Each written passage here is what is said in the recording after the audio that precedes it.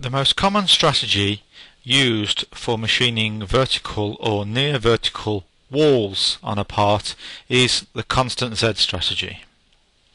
Now in this example we're using constant Z in combination with a selected surface boundary to machine the draft surfaces on this cavity mould.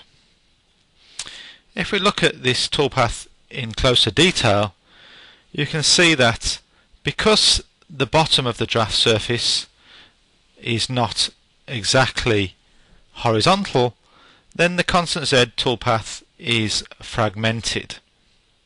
This results in many lifts in the toolpath, which can be seen by the purple skim moves. One trick we can use to avoid these lifts is to use the swarf machining strategy. Now, a swarf machining in conjunction with a vertical tool axis is a 3-axis technique which does not require a 5-axis license of PowerMILL. The advantage of using swarf machining is that we can use the merge style cutting operation, which will actually merge the toolpath from the top profile of the draft surface to the bottom profile of the draft surface.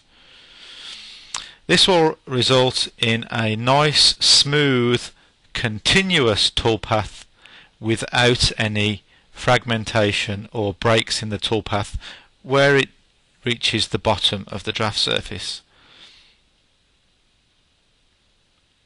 This ultimately means the toolpath will run quicker and produce a better surface finish than the traditional constant Z method.